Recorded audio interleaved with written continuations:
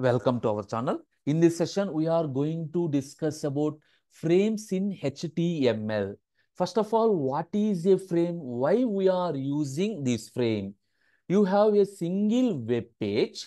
That single page is embedded with multiple HTML files by using frames. Okay. Now, these frames, frame tag is available, frame set, no frames. Actually, these three are available, but right now all these three tags are deprecated. That is, they are removed. Right now, we are using only one tag, iframe. Now, our topic is iframe. Iframe specifies inline frame. Move to iframe. This is simply inline frame. Here also the concept is same.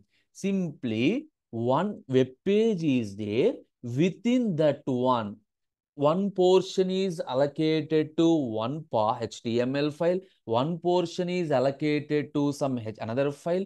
Within the frames, you can use either audios, videos, images, etc. Anything you can place.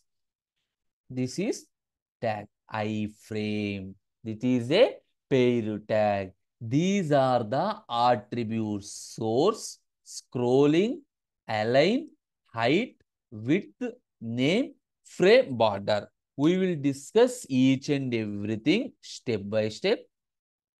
Now, the first step is create the tag iframe. Within this iframe tag, what we are doing step by step, source. Source is equal to, that means what you want to display on your web page. For example, I have one image, I am displaying that image. Save. I am displaying that image, save. Now I am copy the path. See this one, that particular image, this is the image, whatever it is, this is the image, that image is displayed. Clear? Now, here, source is okay. Observe here, the image is scrolling. The image is scrolling. Suppose if you are not required to scroll the image, my next parameter is scrolling is equal to no. Scrolling is equal to no. Now refresh. Observe, the scrolling option is removed. The scrolling option is removed. Now, if you want, you can place at any position. For that, you are using align. So previously by default, it is at left position. Now refresh. Observe where the image is at the right position. Now, what are the remaining attributes? Width is there, height is there. Suppose width is equal to some 100 pixel. You can give in the form of percentages or pixels, not a problem. Height is equal to some, give 100 pixel. Depending on your pixels that vary, give width and height. So, according to 100 pixels, this is the width and height. This is the width and height. Now, if you want, you can give some name frame just for JavaScript naming purpose. The last one, frame border. Here, observe, previously for the frame, some border is there. If you given frame border is equal to 0, save and run. Observe, the border is removed. Observe, the border is removed. Now what happened? One web page is there.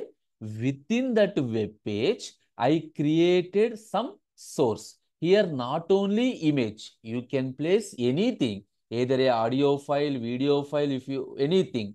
So I am placing one image. According to our requirement, I am using either scrolling, align, width, height. Now I will show you one more thing. Here, observe carefully. I written iframe one more time. Here I given align is equal to left. Now observe carefully. Align is equal to left. What happened? This one. I forgot to close this one. Slash iframe. See, one is at the left side, another one is at the right side. For example, width to 500, height to 500. Now observe, this is my left side, this is my right side. Like this, you can create one web page with multiple number of frames. So this is the left frame. In this frame, I am placing one image. This is the right frame. In this, I am placing another image. So if you want, you can place a video here. If you want, you can place audio here. This is the concept of iframe. Now source is completed, scrolling is completed, align either left to right to top to middle bottom, whatever the value according to that frame is designed. Height to width to name for JavaScript, frame border one in the sense by default one the border is available, zero in the sense the border is not available. Okay, that is frame, especially iframe. Thank you.